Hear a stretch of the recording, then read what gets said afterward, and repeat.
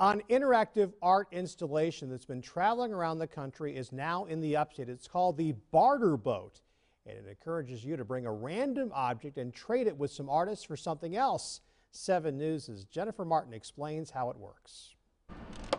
Swap a trinket for a knick-knack at an art installation designed by 3 former Hubbub artists and residents. Quirky and weird is definitely a cornerstone of the work that the 3 of us do together. Called the Barter Boat, it's a trading post where you can bring an object and trade for another. And then whatever you give us is going to go to the next place and delight someone else. Objects for the taking range from koozies to cocktail napkins. You might have a bit of a sense of humor about being able to get a keychain and a photograph of a person that you've never met from 1992 in front of their computer. You want to play me?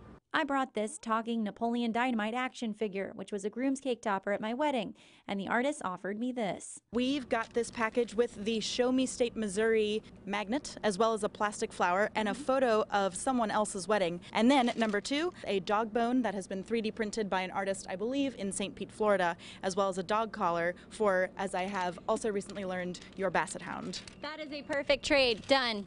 As it travels across the country, it's meant to spark conversation about the value of objects and show how one person's junk is another person's treasure. What is it? Is it really junk? Is it stuff that you really want to treasure and keep? So this is also an opportunity for people to share their experience and their objects with the world. In Spartanburg, Jennifer Martin, 7 News. The Barter Boat is at the freight yard now through Sunday. You just go to our website, WSPA.com, for more information.